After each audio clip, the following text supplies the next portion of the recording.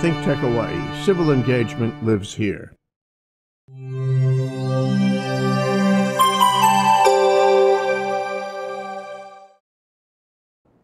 And aloha, welcome to another edition of Hawaii in Uniform. I'm your host, Calvin Griffin, and thank you for joining us again. For those of you who may not have seen the program before, here we talk about, of course, military veterans issues and try to keep you updated on what's happening, past, present, and possibly what's happening in the future.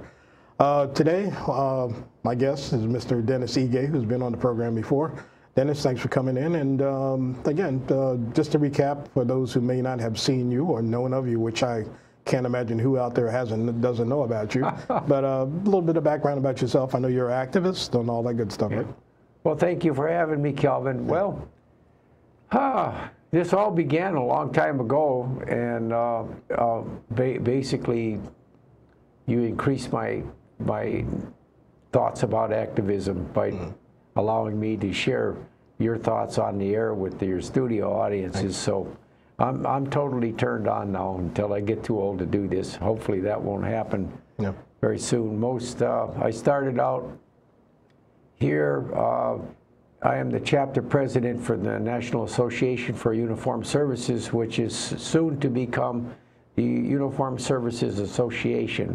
They re-identified themselves, and we are a voice on Capitol Hill in Congress through the National Military Veterans Alliance, and that's a umbrella group. There's two of them, and this is the other one. So single-purpose, multi-purpose veteran service organizations, not necessarily agreeing with the largest ones, but we get our job done, and we do our best to just keep going because we have to. Yeah, the thing is, with all the different organizations out there that have the National Alliance or the Coalition for the different groups, that's what the coalition does. So the member groups are invited and they become delegates. And so now we have, rather than just one organization and its members making the decisions of where they want to go with the Congress members who are elected to represent their interests, keep them interested in doing that.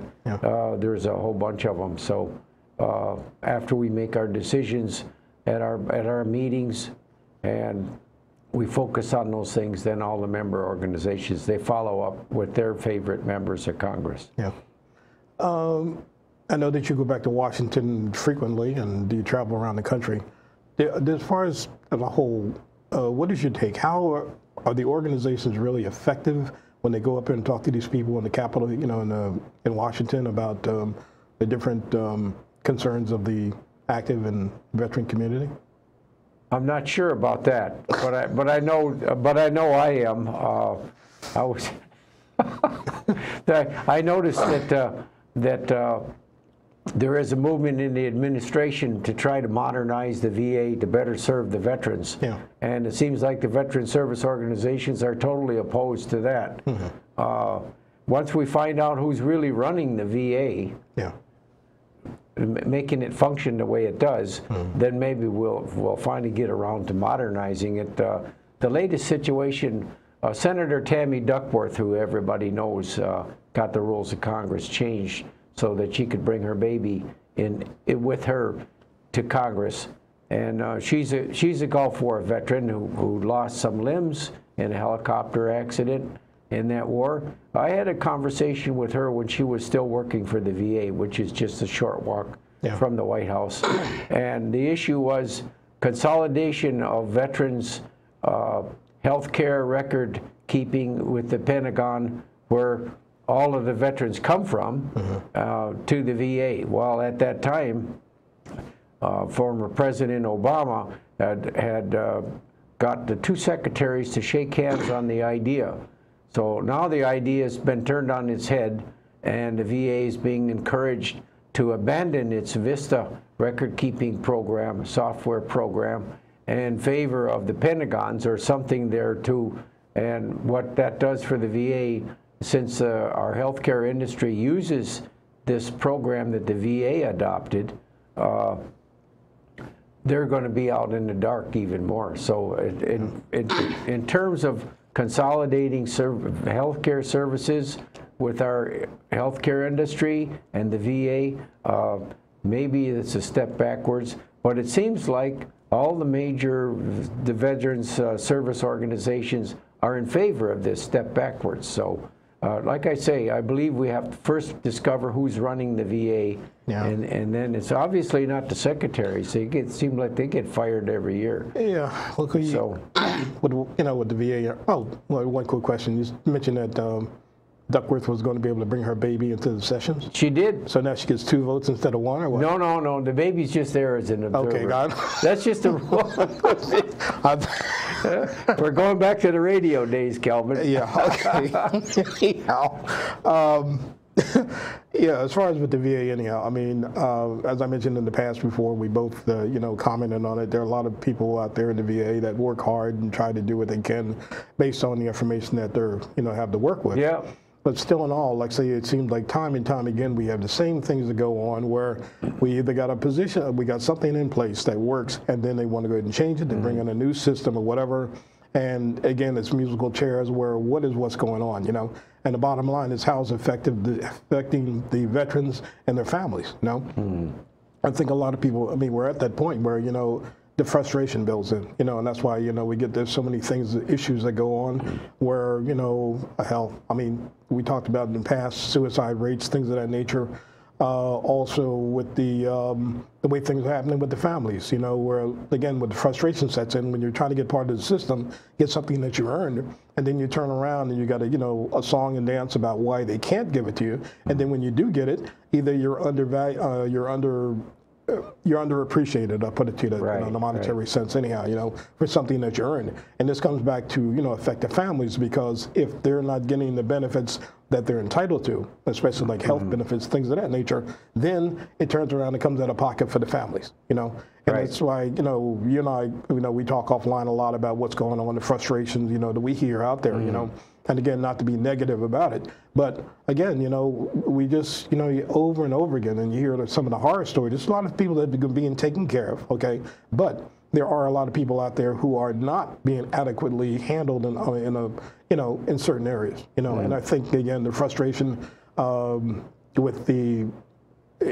we'll say the systemic problems that need to be corrected, So that's the way I see it. Well, we do know that all of us have contributed at least 40 quarters. Yeah. We do have a Medicare card and a Social Security card. Neither one of those cards has our photo ID on it.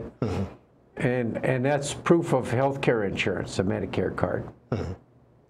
Now, the VA's photo ID that identifies those of us veterans who are enrolled in their health care system, we have a photo ID card that here locally, it's not accepted, or it's not going to be accepted. Originally, the 1st of June, and my last trip to Washington, D.C., I didn't surprise our U.S. senators that this was going on out here, and they promised to do something about that. Well, it seems like they were instrumental in getting the effective date of the changeover, where veterans who do not have the Army-issued ID will not be allowed on campus. That's been set back till October. Yeah. Now, hopefully, the next thing that'll be done, it'll be set back to next year, and then maybe forgotten about. Is this the CAP card you were talking about, or? Right. Yeah. Okay. All the veterans who don't have a DD Form 2, they won't be allowed on campus at Tripler unless they have an Army-issued ID that's acceptable at the gate. Yeah. So for them, forget about Matsunaga Clinic, right? Yeah. Now, we do have another stealth CBOC out on Fort Weaver Road, co-located with Queens Hospital. Yeah. For those who may not be familiar with the term CBOC, could you explain that to them? Community-based outpatient center.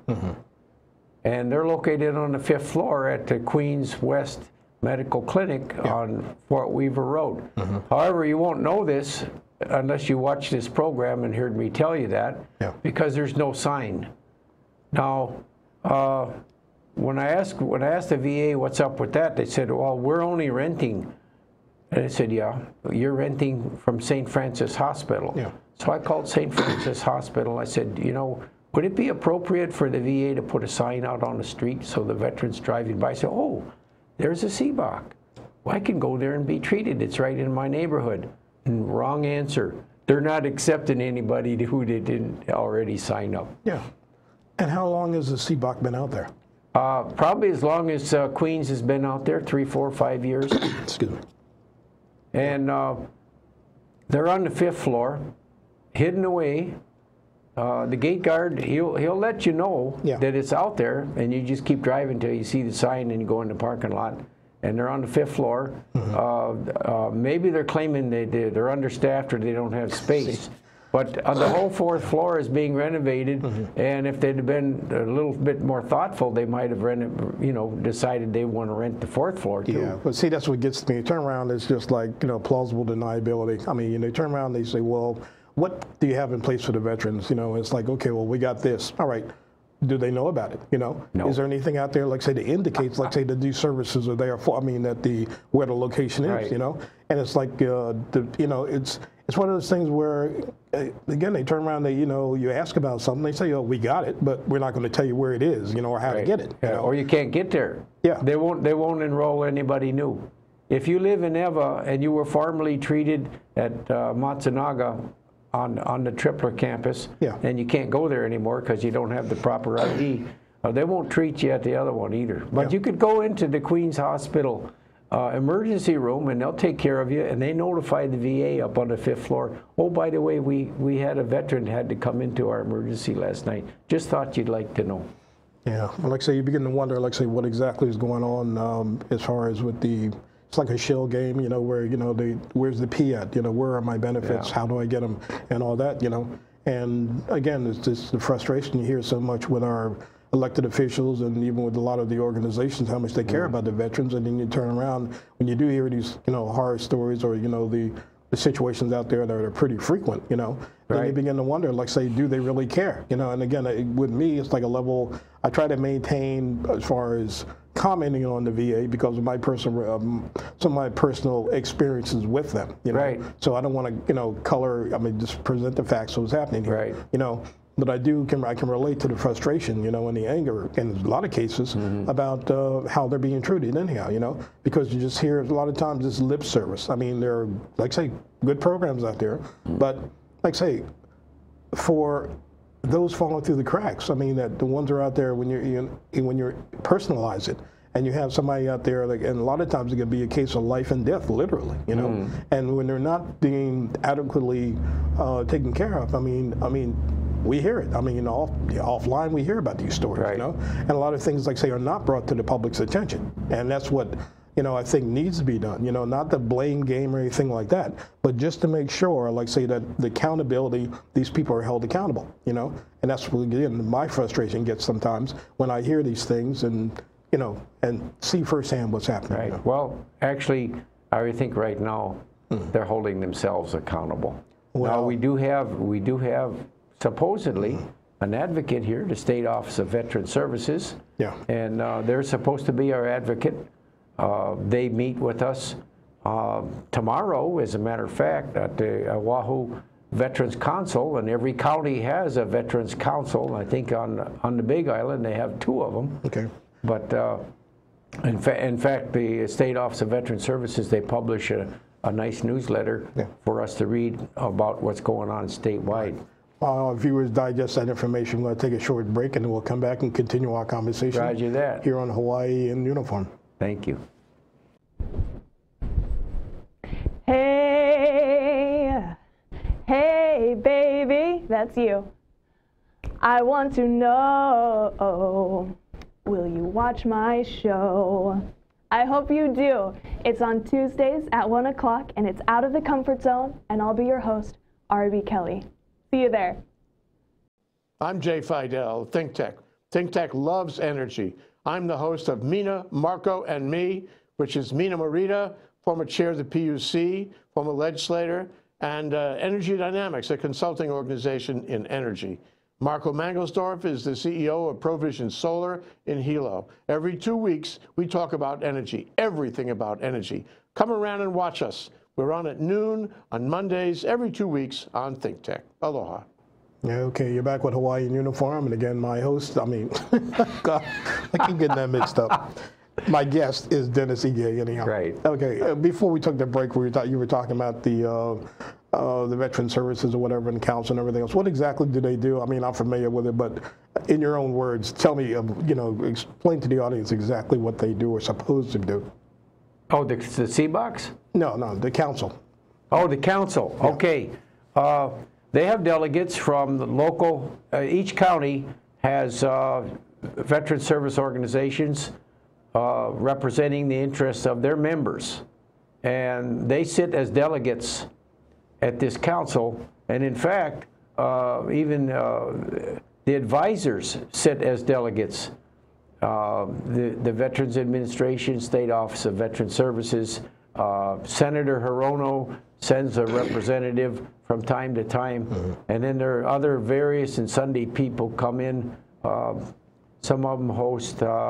We have PTSD rehab retreat graduation lunch where we recognize the efforts that the PTSD veterans have put in to trying to get comfortable with their disorders, right? Okay, let's talk about that real briefly anyhow. The PTSD, okay, I've been to several of the meetings anyhow for the graduates, and these are people, some of them have been out of the service for quite some time before they get into the program. So if there's any viewers out there, like say you went through or, have been diagnosed with PTSD, get in touch with the, the VA for the, to get enrolled in the program. And it's never too late to try to go ahead and, do something that's going to help you to correct. Help you help yourself. Help you help yourself anyhow, yeah. But it takes, a lot of courage, like I mentioned before. Going into combat, taking orders, that's one thing, where you have to do what you got to do.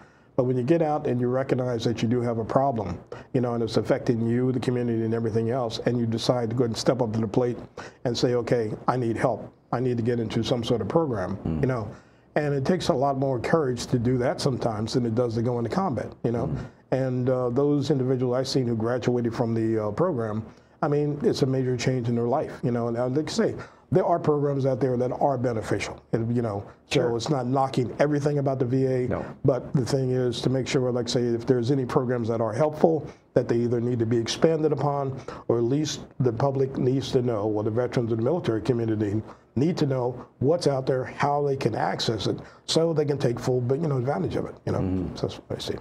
Well, this is true. I remember my grandmother told me once that to her mind, when she observed Civil War veterans sitting around outside the bars, she said, boy, those were just some grumpy old men. And so those of us who have been in combat, we understand why. But in those days, they didn't understand the trauma, how the trauma affects the brain. And it just comes up with a mental disorder.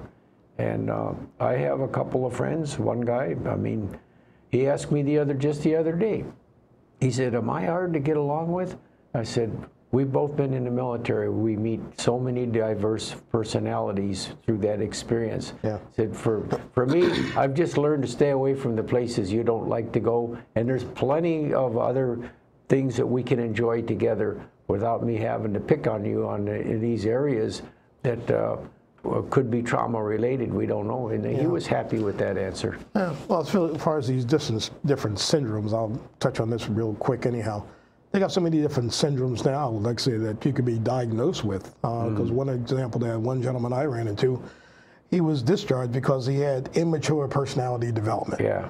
And he did like 4 combat tours. Yeah. And then all of a sudden now, it's like, we find that you're too immature for the military, so therefore, thank you, but bye-bye. You're out of here, And a lot of these different syndromes that they come up with, you got to find out, what's behind it, especially when it's costing the veterans as far as their benefits, what they need to, to do. And I think that's not being adequately addressed, when you have somebody that's been in for quite some time and then all of a sudden you're summarily dismissed. You know, where do you go through? Now it becomes a burden on the society, or as far as the local communities, because if they're not being treated at the VA or other federal levels, then it's going to come back, like say for the taxpayers at the local level, to go ahead and pick up on it, you know? Right. So that's what I see. And I think, again, I hear a lot of frustration with a lot of veterans out there who have been dismissed, you know, after doing their job, you know, serving their country, and then come to find out because of some disorder, you know, that now you are not entitled to what you thought you were, you know,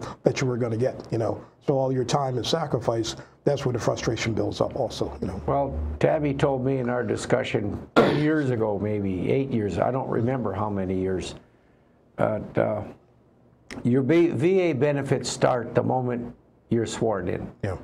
Some of them. Yeah. Others you earn through experience. You experience something in the military and another benefit kicks in. People who really know how to work the system in the VA, they do quite well. But so few people really know how, and then they don't, apparently they don't get the help they need when they ask questions. Yeah, well, that's another thing, though. Like say, you and I, again, you know, we've been around for a long time, talked to a lot of people, hear a lot of things out there, and you know, in the field and everything else. And the one thing, you know, that one of the dirty little secrets that's out there, you know, and maybe have some a little bit of validity to it, that you know, sometimes it's who you know in the system that helps you to get what you know, what your final final outcome is, you know. And if that feeling is out there and floating around, you know, then again, that adds to the frustration and the different anxieties, you know, when you feel that you know, that you have to know somebody to get what you've earned, you know. Right. And then, you know, that gets back to the council. What do they do? Because I frequent the place quite often anyhow, you know. And is the message getting out? Is the council really being effective? I mean, I got dedicated people that attend the council, but as far as a cohesive type of effort within these different organizations to disseminate that information, because a lot of them, they get out there and they get the information and it's like, okay, well, this is just for my members, you know, I'm not going to tell anybody else, you know. So when you have that and you have the grassroots, you know, people out there, close to what, 120,000, give or take, you know, veterans here in the state of Hawaii at any given time. You have 30,000 Vietnam veterans here, okay? And then, like, say, how are they getting the word? Is it getting out there? And I mean, I know there's a lot of different programs, hopefully, like, say, that are disseminating that information, but apparently there's still a shortcoming as far as how it's being spread, you know? You really have to know somebody before you're going to get the help that you need or the benefits that you've earned. Right. Well, good numbers, 130,000 vets, huh? Let's roughly presume there's one in every household. Okay. 130 households got one vet in it, only one. Yeah. There's only 400,000 households in the whole state. So you can still walk out and pick up your newspaper in the morning and you can look across the street, and probably 2 of those houses across the street that you are in your line of sight that early in the morning, there's probably a veteran in there. Yeah. So we are, in fact, have the largest per capita community of veterans than anywhere in the nation. Now, California obviously has, statistically speaking, they have 10% of the veterans living in their state because they got 10% of the country's population. But they don't match us. So we have an awful lot of veterans here. I think at the grassroots level, the people who are providing the services, they're doing a pretty darn good job. I've gotten 2 or 3 or 4 people to sign up. They were very reluctant, and now they're happy, and they have their ID cards. And they'll be good anywhere except at mom. What that ID card needs to be transformed into is exactly what the Medicare card is, proof of insurance. So you're a veteran with this card. This is another form of insurance provided you in recognition of your service to your country, selfless service. Well, a lot of things that definitely still need to be addressed anyhow. And again, not knocking those individuals who, you know, are in the system, but systemically. And it goes back to Washington. Like say, those are the ones who set the tone and the tenor for, you know, what trickles down anyhow, you know. But yeah, we still have to, you know, keep fighting it. But, you know, as long as I've been around, you know, for quite some time here, and it's always the same, seems to be the same thing about certain issues about the hospital. We don't have a veterans hospital here. No, you know? That's why we all got choice cards. Right. And the thing, you know, and before I understand that the money was allocated, like say more than a decade ago, but what happened with that, you know? Right. And why wasn't there a follow-up, you know? And again, you know, holding certain people accountable who profess to be looking out for the veterans, you know, and I don't want to keep beating that same drum, you know, but the thing is, there are people out there who are in positions of responsibility then that should get out there, get up off their hind legs and whatever they were sitting on and do what needs to be done, you know. But I think that also takes, like, say, an effort on the veterans themselves to go ahead and start raising a little bit of hell. I mean, make the phone calls. Find out, like, say, who's in charge of these different committees, like, say, that how affecting, you know, that have an effect on your life, you know. So, again, it's not all doom and gloom, but we need to go ahead and, like, say, and make sure, again, that these people are, that the system is being corrected, you know, as fast as possible, you know. So, I'll tell you, before we get into anything else, I don't want to keep beating on, on a positive note here. On the 9th of June, there's going to be a hearing loss solution for veterans. This is something that's, I believe, is sponsored by the VA. It's going to be at the Oahu Veterans Center. And that's down at 1298 Kukila Street, down in Foster Village. So it is a good program if you have problems. They provide, they'll tell you how to get free or no cost equipment if you do have a hearing problem when you're, you know, of course, on the phone or whatever. So they'll give you instructions. But if you want any more information about that, you can call 422-4000. And talk to Claire. She's down at she's the executive director for the Oahu Veterans Center. There's a difference between the center and the council, but they do have, they're starting to pick up on some programs that I believe are beneficial, you know. So if you're a veteran or dependent or just it's open to the public, go down and find out what's going on. You may be able to do something that will help to benefit a veteran in your community, or at least you know, try to alleviate some of the stress on the, you know, on the taxpayers anyhow. So by getting the word out there. But there's going to be a council meeting this Saturday. 9 o'clock tomorrow morning. Come on out. Every veteran is welcome by definition. Good. Dennis, we're down to the wire anyhow. Any last things in 30 seconds or less? Nope, I've been having a great time, and if it gets any better, I'll buy into that too. Okay. Thank you for having me on board today. Yeah, as I mentioned before, like I said, we try to be positive about what's happening here as far as the information, and sometimes with the frustration, you may detect that in my voice. It's not out of anger, it's just out of concern for a lot of people that's out there that can't be here to speak for themselves anyhow. So that's what I know you try to do. I try to do it. There's other people out there, unsung heroes, that do the same thing. But anyhow, thank you for tuning into the program again. And God bless. And until that time.